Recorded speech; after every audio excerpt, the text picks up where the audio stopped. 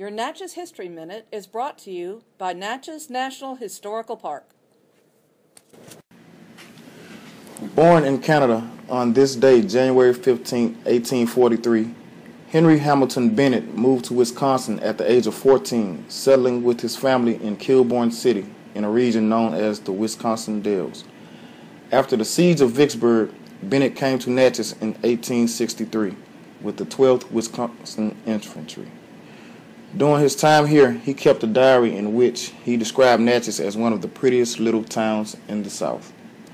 Bennett's diary contains references to working on Fort McPherson, the federal fortification in Natchez, and preparing for skirmishes with rebel forces. After the war, Bennett abandoned his previous profession as a carpenter and purchased a photography studio in Kilbourne City. Due to the low demand for studio portraits, Bennett chose to focus on landscape photography. He built a portable darkroom and towed it and his camera equipment across the countryside, capturing the natural beauty of the rocky gorges found in the Wisconsin Dells.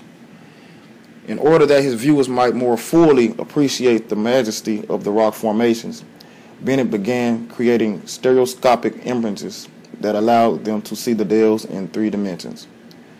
Bennett also developed a stop-action shutter that allowed him to take photographs of instantaneous events. Although Bennett died in 1907, his descendants continued to operate the studio until 1999. My name is Marcus Frazier, and like Bennett, I am a fine art photographer and photojournalist with the Natchez Democrat, and this has been a Natchez History Minute.